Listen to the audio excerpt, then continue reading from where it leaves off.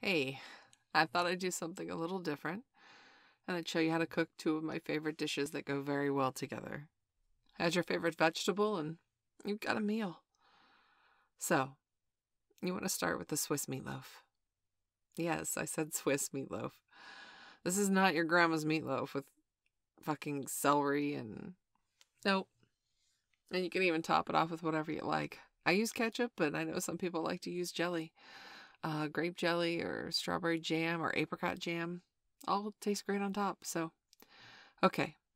The ingredients you need is a pound of ground beef, 2 eggs, a packet of Lipton Onion Soup mix, 1 cup of Italian breadcrumbs, and 1¼ cups of baby Swiss, grated. 2 teaspoons of parsley, if you choose. I sometimes leave this out. A teaspoon of Lawrey seasoned salt. That shit is great. And whatever you want to cover the top. So, everything but the stuff you put on top, dump it into a bowl. Yep, just dump it right in there.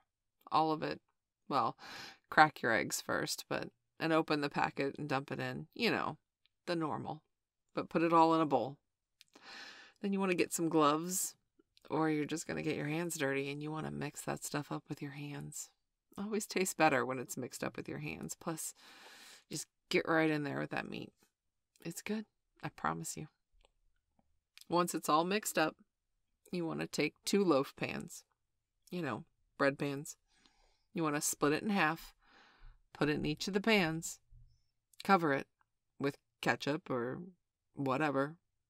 And it's 350 Fahrenheit for 45 minutes to an hour. I check it, depending on your oven. Sometimes it can get done a little sooner. Now, on to the good stuff. Roasted garlic mashed potatoes.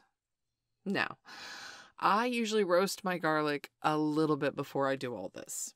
But you can roast it and then use it right away. It's up to you. There are 2 ways to roast garlic and 2 schools of thought on it.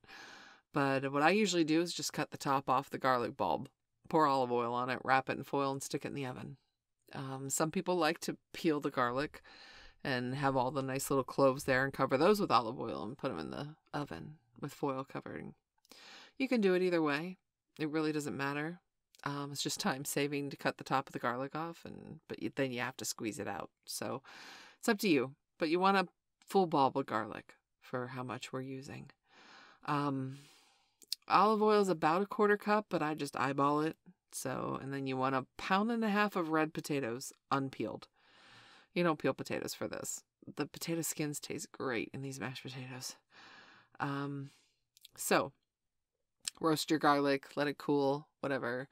Do it ahead of time because it takes about 40 minutes in the oven at 350 degrees, 45 minutes. So, once that's all roasted, then you do your meatloaf. Put your meatloaf in the oven. Then you start the potatoes. So, chop up that 1.5 pounds of red potatoes to, cube-sized chunks. And you want to rinse those off. And you want to bring a pot of lightly salted water to boil. Then you add the potatoes. And you cook until they're tender but firm. Not really an exact science to this because it depends on how big or little you cut those potatoes. But, yeah, around 20-ish minutes. What you want to do is you want to smash a piece to the side of the pot. If it smashes easily but still has some give, it's done. If it doesn't smash, it's not done. If it smushes really easily and just goes everywhere, it's too done. So, then you put them into a bowl after you drain them. Drain them into a strainer. Put them into a bowl. You want to add, it's 1/2 cup of milk or 1/2. I like 1/2 because it makes it creamier, but your choice. 1/4 cup of grated Parmesan cheese. 1/2 cup of butter. Yes, I did say 1/2 cup of butter. That's what makes it good. Salt and pepper. Kind of not really to taste, but kind of visually, however much salt and pepper. You can always add more afterwards. And then you want to break out either a stand-up mixer or an electric hand mixer, and you want to beat to a desired consistency. I recommend chopping the butter up into little pats. They'll melt quicker, and just mix it all together. And there you have your potatoes. And those potatoes are so good. Oh my gosh, I could eat those like every day for the rest of my life. So yeah, and you pick whatever vegetable you want to go with your meatloaf. Broccoli works good. Roasted Brussels sprouts. Yeah, carrots, whatever you like. Put it on the side. Corn is not a vegetable, gentlemen. Peas are kind of a vegetable, but not really. But yeah, lots of things go great with meatloaf.